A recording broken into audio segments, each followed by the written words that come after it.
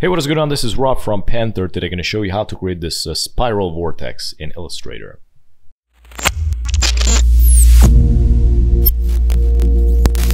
First step, make sure that you don't have anything on the fill. Click on the fill, click on the none, click on the stroke, select the color.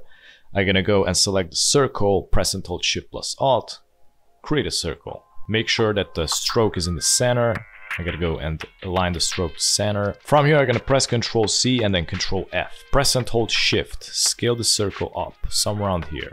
Select the small circle again, press Ctrl C and Ctrl F. Press and hold Shift plus Alt, scale up the circle until they intersect to the middle circle. I'm gonna select the middle circle and I'm gonna select the rotate tool, press and hold Alt and drag it here where somewhere you need to find the center point. As you can see, if I drag the cursor here, it's gonna show, it's gonna be written that this is the center point. So I'm gonna click here and then type in 120 degrees, click on copy and then press Ctrl D. Select all the circles, press Shift plus M, and or you can go and select the shape builder tool from the menu, and we're gonna connect this spike with this and like that. So as you can see, multiple shapes got connected here, and basically that incorporates also the ones that I don't want to select. So in this case, I don't want to select this one or this one.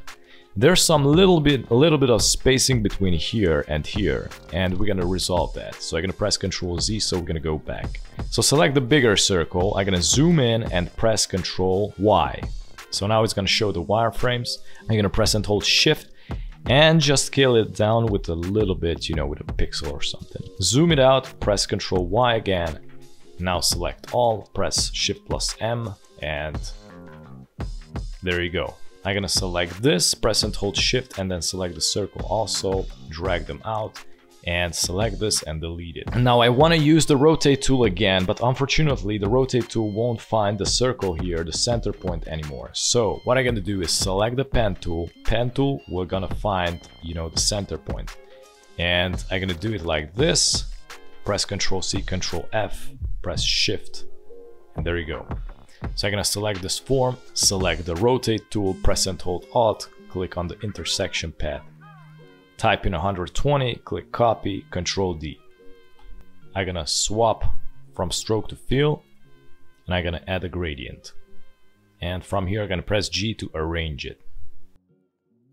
And this is how you make a spiral vortex in Illustrator. Thanks so much for watching, and if you're new on the channel, don't forget to subscribe and hit the notification bell so you get notified with daily updates. And check out the rest of the videos at the end. Have a good one. Bye-bye.